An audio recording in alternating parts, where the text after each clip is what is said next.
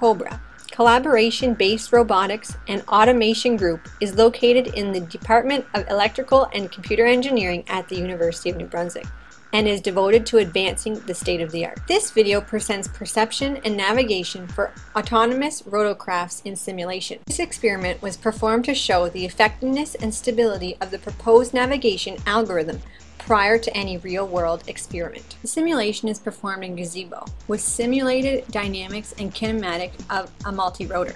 The test environment has an approximate area of 1,600 square meters and contains a number of static obstacles.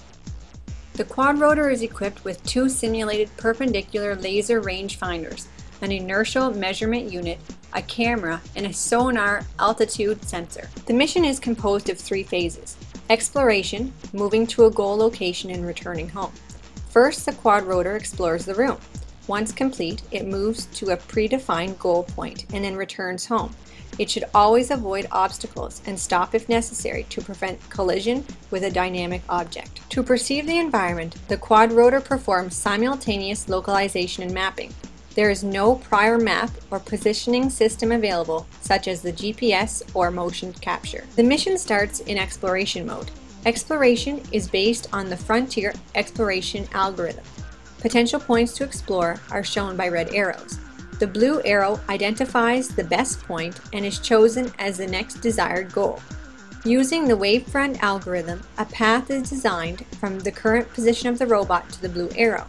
The path is shown by the green curve. The green ball shows temporary waypoints along the way to guide the robot. Once the exploration is complete, the robot moves to the predefined goal location, shown by the arrow.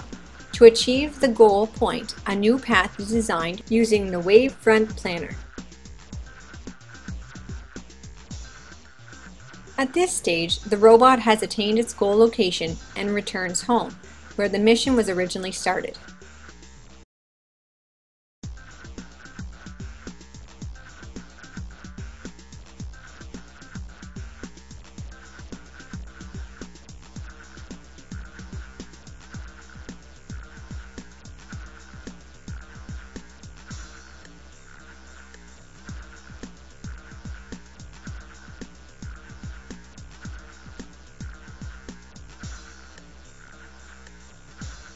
Please visit us at unb.ca/COBRA.